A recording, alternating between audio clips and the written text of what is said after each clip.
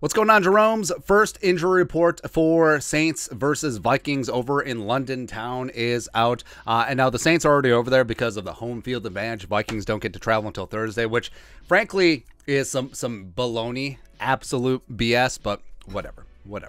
So for the Saints, almost 25% of their 53-man roster was listed on the injury report. And we're not talking about, hey, we got to list something, but they're full participant. We're talking about DNPs and limited participation. Now, some of that could be due to travel. Who really knows? But Ryan Ramczyk, the pride of Winona State, then he became a stupid Badger. So listed as a rest day, but he was on the injury report and limited last week with an elbow injury, so that's something to be watching. Jameis Winston, famously DNP'd with a back and ankle injury. Back sounded very Jeffrey Dahmer-esque right there. But Jameis, it says that he plans practice on Thursday. Dennis Allen, their supposed head coach, says that doesn't think there's concern about Jameis's availability this week. So we may not be able to get the red rifle all up in here. Also notably, Jarvis Landry, Michael Thomas, DNP'd with ankle and foot injuries. Now, they went down in the game against Carolina last week, which was the Saints' loss, by the way.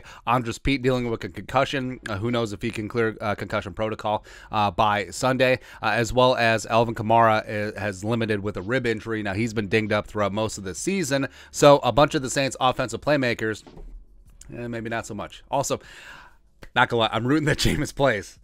Who knows? And then they also have a bunch of other significant players out there with some injuries. So Paulson Adebo, who's been missing with an ankle, he's limited, so that's good news for them. Marcus Davenport, their stud edge rusher, limited with a shoulder injury. Traquan Smith, Taysom Hill. Taysom Hill's been dealing with a rib injury and missed last week, but he looks to be good to go. Took some backup quarterback snaps with Jameis missing, as well as Marcus May, limited with a rib injury. So a couple significant Saints missing some time. Now, this could just be odd week with the international travel, giving some guys a rest day, and then we'll see how they progress on Thursday and Friday. But definitely enough to raise an eyebrow. Vikings-wise, so they're practicing here in the great state of Minnesota, traveling on Thursday. They're going to practice Friday. But the Vikings, Kendricks and Harrison Smith, both back to full participation. Now, Kendricks popped up on the injury report at the end of last week with a toe injury, but was limited, but he was fine on Sunday. Harrison Smith cleared concussion protocol on Monday, so he's going to be good to go for the Saints game. 4 DNPs, Andrew Booth Jr. with that quad injury. Now, Kevin O'Connell had hoped that Booth was going to be available for the Saints game. Who knows? Dalvin Cook DNP'd with that shoulder. I expect Dalvin probably going to be DNP through most this week. Maybe he gets some limited work on Friday, but I mean, it's Dalvin. It's a shoulder injury that he's had before. Notably, he had this shoulder subluxation. I don't know the term. Go read it somewhere else. But he wore the harness against the Steelers last year on Thursday Night Football, then ran for 205 and 2 touchdowns. So I think that he's going to try and do that same thing again.